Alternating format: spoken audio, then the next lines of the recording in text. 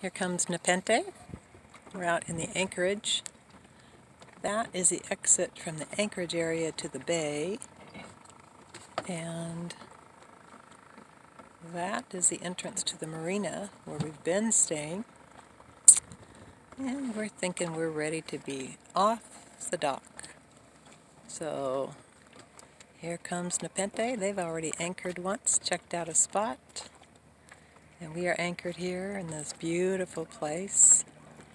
It's just really calm right now. This anchorage is not known for being calm. It's known for being windy because the wind channels through these low spots, like right there,